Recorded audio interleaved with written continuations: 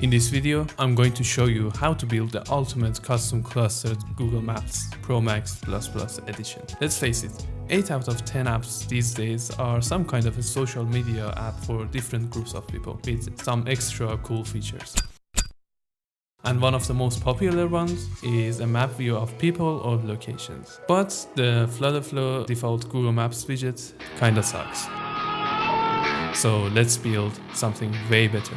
You'll be able to display thousands of locations and create custom markers on the map using just the FlutterFlow editor.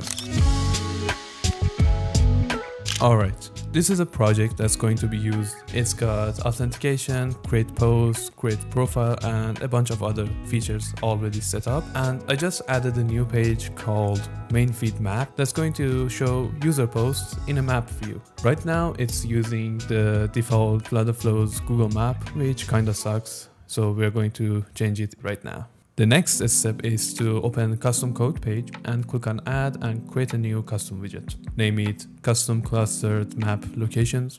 Yeah, that's a great name. Now paste this magic code into the code editor. The link will be in the description. Now click on save widget and FlutterFlow will automatically add all of the parameters to the widget settings. Just note that if you don't have a user posts document type, this will have an error, but we'll get back to the code. You have to change some simple stuff. Oh, before we leave this page, we also need to add some PubSpec dependencies. The first one is Google Maps Cluster Manager, and the second one is Widget to Marker. Now we head back to the widget builder and delete the default Google Maps, this atrocity, and replace it with our own custom clustered map locations ++ Pro Max. And then we give it infinite width and height, and also give it the initial location, which is going to be current location. Now we need to query all the user posts. So we select the parent widget and add a simple query to fetch everything. If in your case you have a lot of data, like 10,000 reads each time this query is going to be run, just click on this cache option and enable cache on an app level or page level. We'll have a video about this cache management system later on. Stay tuned for that. It's going to be amazing. Now the exciting part. A lot of developers actually wanted a way to create custom markers for their maps, but FlutterFlow's default map widget does not allow that, at least on a widget level. So let's head to our iPad view and create 2 custom components. Alright.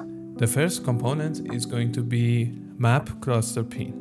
What is it? It's the components that we are going to show on the map when we have more than one pin really close together. So we show them as a cluster widget. So as a parameter, it's going to get a number which shows how many pins are in this cluster. I'm going to speed up this section because it's basic FlutterFlow widget building. It's just a container. We are going to make it a circle and give it a width and height and give it a color and put a text in the center of this container and make it show the parameter the component gets. Really basic. To create the next component, we just duplicate this cluster pin and rename it to map pin. This is each single pin we are going to show on the map. And in our case, we are not going to show a number. We are going to pass it the user post document. So we're going to change that. And then we want to show the post image inside this container. Again, it's super simple. By the way, if you're enjoying this video, please click on that subscribe button. We are almost at 1,000 subs. My therapist says if I reach this goal, I'll be happy forever. Here's an extremely important note. If you're not using the default FlutterFlow's Google Maps anywhere in your project, you'll need to create a dummy component and add a default Google Maps widget into it. And then head to settings, integrations, and Google Maps. And you wanna fill in these API keys.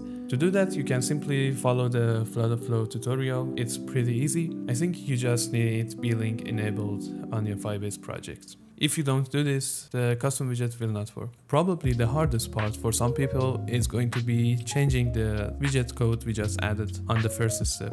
To make our lives a bit easier, I've put these comments that start with a ** change. Just press Command F or Control F and search for it. The first one is collection name. It means which collection document are you going to show on this map. For example, on our app, we are going to use user posts. Yours might be dogs or locations or anything else. The formula is to rename the user's post record. So if it's dogs, it will be dogs record. Next one is location field name. It means how you save the location in your document. So in our case, we save location in the location field in user posts. On your app, it might be my location or user lat.lng or anything else. Just put the right name over here and over here.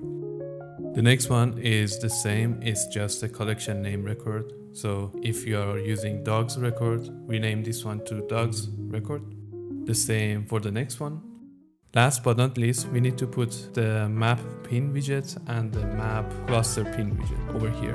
If you remember, we created those on our iPad, and map pin widget is to show one single record, in this case user record, and map cluster pin is used to show or indicate multiple pins are around this location. So head back to the code and write exactly the component name plus widget at the end. So it's map cluster pin widget and map pin widget. Then click on the name and press command dot or control dot on Windows and select the first suggestion.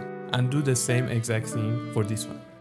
Now we can actually run the app and test it. I'm gonna run the app on my iPhone and create some dummy user posts for testing purposes. And there we go.